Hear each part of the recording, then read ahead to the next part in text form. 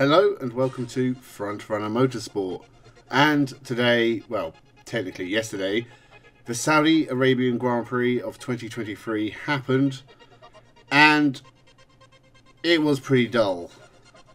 In fact, I watched the 1,000 miles of Sebring, which is around 8 hours long, and every moment of that race was more exciting than any point of the Saudi Arabian Grand Prix.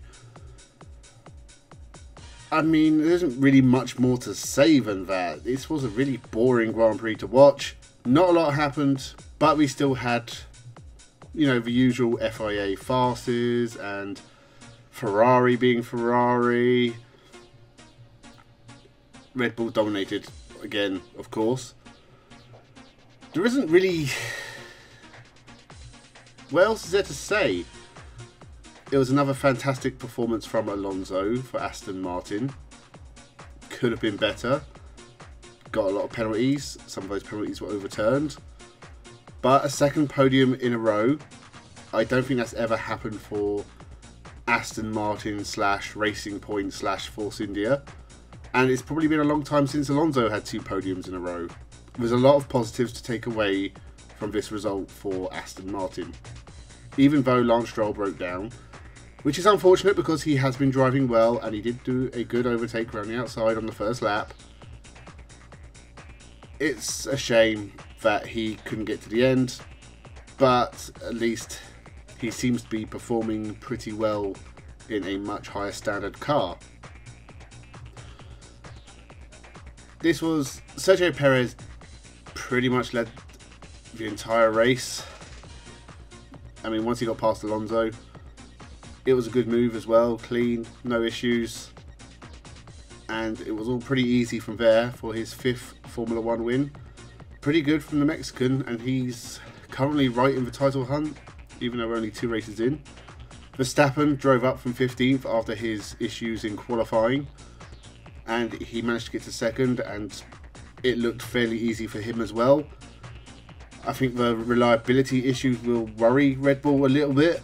It's been a problem for them in the past, but right now, 2 1-2 finishes to start the season, it honestly couldn't be much better.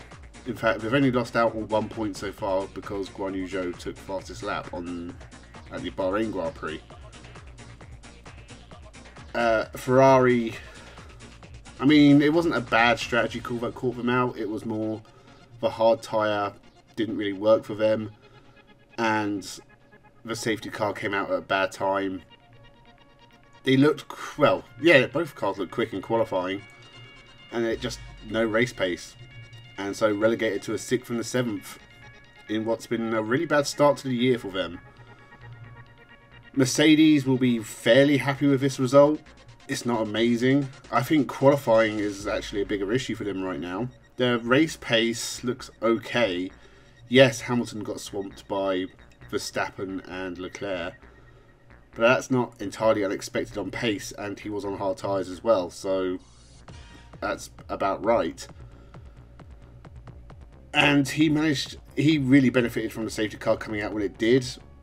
He was in 5th. Couldn't get any higher on his medium tyres, including getting past his teammate, so you take the good with the bad for Mercedes, I think, from this race. Russell put in another fantastic performance. Can't fault him at all. He held off Hamilton. Again, he sort of benefited from the safety car, but it sort of still left him where he was originally. But it was all round a decent performance for Mercedes.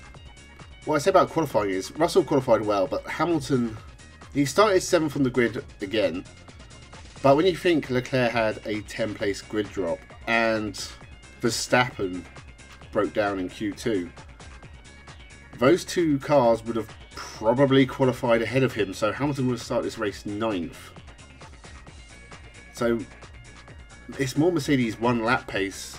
In the race, they're reliable as always. They seem to work pretty well on their tyres. I mean, they don't look especially quick, but they're racing quite efficiently. And this is what happened last year, where yes, they were slower than Red Bull and Ferrari at the start of the year, but they finished races all the time in the points. Whereas, you know, Ferrari had their issues, Red Bull had a couple of mechanical issues to start the year. This is what Mercedes do very well, and they're still doing that very well. They don't really, I mean, off the pace of Red Bull, yeah, but so is everyone else. And you can't really fault Mercedes as a team for that.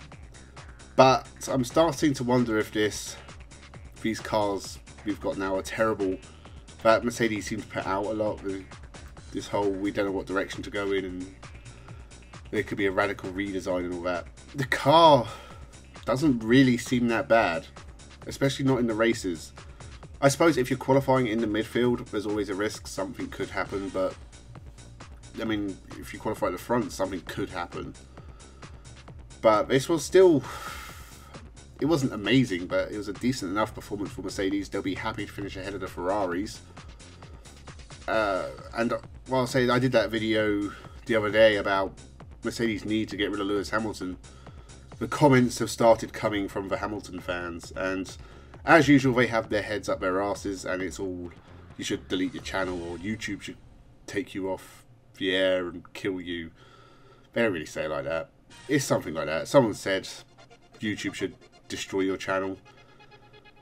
But what are Mercedes gaining from Hamilton being there? He costs a lot of money, and they're not getting amazing results right now.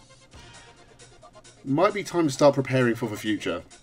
They're going to need to replace him at some point, and they could probably get someone cheaper and to perform just as well. George Russell's doing a fantastic job, and he could definitely be the face of Mercedes going into the future. They don't need Lewis Hamilton, and how much he costs, I'm sure his contract demands are probably quite large. He's very demanding of the team to get results, and at the moment it's not going their way. And it's probably not going to go their way for a while. So if they're going to be stuck in the midfield, why keep Hamilton? Why pay the money? So I stand by that. I would, you know, start thinking about 2026. Maybe get someone in for a few years, get some experience, hopefully get a car that's competitive again. That being said, they're not that far off the pace. It's not out of the realms of possibility that Mercedes could still take wins this year. It's not out of the realms of possibility that Lewis Hamilton could win a race this year. But it would mean finding a way to stop Red Bull, and right now Red Bull look unbeatable. These first two races have been pretty dominant on their part. As for everyone else, Aston Martin again on the pace. The Alonso situation with him getting the penalties, he parked outside of his pit box and got a 5-second penalty. That's fine.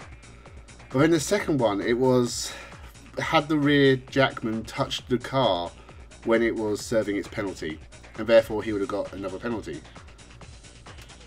Common sense dictates, surely don't worry about it. Like, if he's not lifting the car up, let the jackman touch the fucking car. It surely doesn't give him that much. Like, otherwise he's going to be like a centimetre away, and as soon as the 5 seconds is up, he's in there anyway. Alonso's not really gaining anything from it. Stupid rules and a lack of common sense is kind of the standard for the FIA these days. But stuff like this, it's all a real bad show. And they did overturn the penalty in the end because of a lack of clarity in the rules, and they're going to, you know, clarify what the rules are before Australia. Good idea. But just don't do stuff like that. Just common sense. Nothing's been gained, so don't worry about it. Other than that, Aston Martin ran pretty solidly. Alonso qualified second. He had really good pace. In the race, he couldn't keep up with the Red Bulls, but then no one can. And he did a pretty good job to come home in third. As I said, Lance Stroll is disappointing, but he retired. But it's going really well for Aston Martin, and it's still going to be interesting to see how long they can keep this up for. As for everything else, nothing really happened in this race. So, I mean, towards the end of the race, after the safety car, you had Perez leading Verstappen by about 5 seconds for, what, half the race? And then Verstappen had a steady gap to Alonso. Alonso had a steady gap to the Mercedes. They had a steady gap to the Ferraris. No one was really closing in, no one was really battling. The only real battle was for 10th place with Magnussen and Tsunoda. They put on a pretty good show, and Haas got their first point of the year, whilst AlphaTauri are still looking for theirs.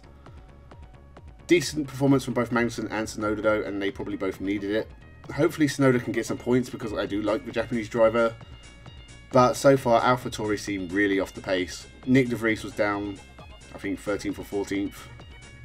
Nothing special. Williams as well struggled here. Albon retired. Logan Sargent had a really bad qualifying where he spun twice. But he didn't do anything terrible in the race. He was okay, but no pace. Alfa Romeo don't really seem on it at the moment. I'm not sure. I mean, Alpine did okay, 8th and 9th. They'll be happy with a double points finish, but they're nowhere near catching the cars in front. And McLaren, no points so far, and another bad race. Piastri was unlucky to get damaged at the start, but he wasn't especially quick, but maybe he could have got 10th if it wasn't for that. But overall, this race was terrible. This was a really boring race. I hate the Saudi Arabia circuit. It's a really boring circuit. And unfortunately, these Middle East tracks, Bahrain, Saudi Arabia, Yas Marina, they're all really dull and they all have really long contracts. Qatar as well. They're going to be on the calendar for at least the next 10 years, unless something bad happens. And they're so dull. Has there ever been a good Grand Prix in the Middle East? There probably has. Bahrain's been on the calendar for a long time now. So there probably has been a good Bahrainian Grand Prix. In fact, Sakir, when they had the short circuit for COVID, that was a pretty good Grand Prix. But they're not going to use that circuit ever again. And we're stuck with the long one. And the racing there tends to be pretty bad. But yeah, this was a pretty dull Grand Prix. 2 weeks time we have the Australian Grand Prix. Hopefully it's better. I do love the Melbourne track. I will not be complaining about the track in the next Formula 1 review. I think next week there isn't a lot of motorsport on. I think Formula E and pretty much nothing else. NASCAR, I suppose. But I will be doing something next week, so make sure you subscribe to the channel, and thank you to everyone who has. Honestly, hopefully Formula 1 improves as 2023 goes on. So leave your thoughts down below. Thank you for watching, and have a good one.